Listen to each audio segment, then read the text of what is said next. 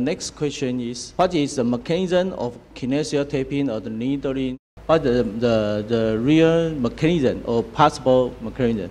I tried to find out by ultrasounds or many modality or testing, researching machines, but still not easy to find out exactly how kinesio taping made effectiveness. And we have many, we can make a case study, but not so easy to make a scientific evidence-based research. And I've been looking for over 30 years. And our Kinesio Taping Association have symposium every year. And this year, I just finished last month with 33 years. And 33 years we constant, have those symposiums, but still scientifically evidence-based, not so easy to tell. Because I told you in my presentation, epidermis, dermis, which is 2 millimeter area, and no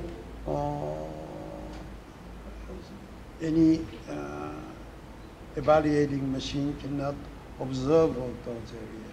But definitely, my guess is kinesio affect very superficial at the first. That's why the symptom instantly responded and gradually affected through the fluid.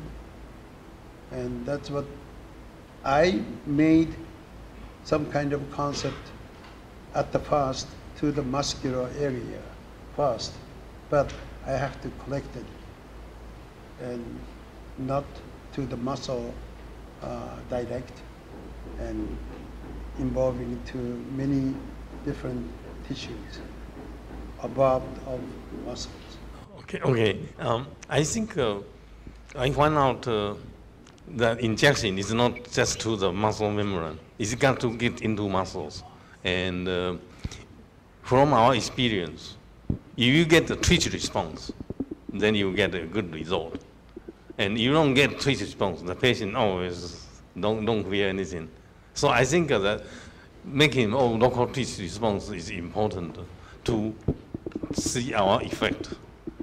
The real mechanism, we don't know, but it's probably from the muscle contraction. Twitch is kind of muscle contraction, and then you see a change of some of the muscle inside the muscle, maybe sarcolemma or something like you say, and those kind of change. So the contraction is important to see to get the effect.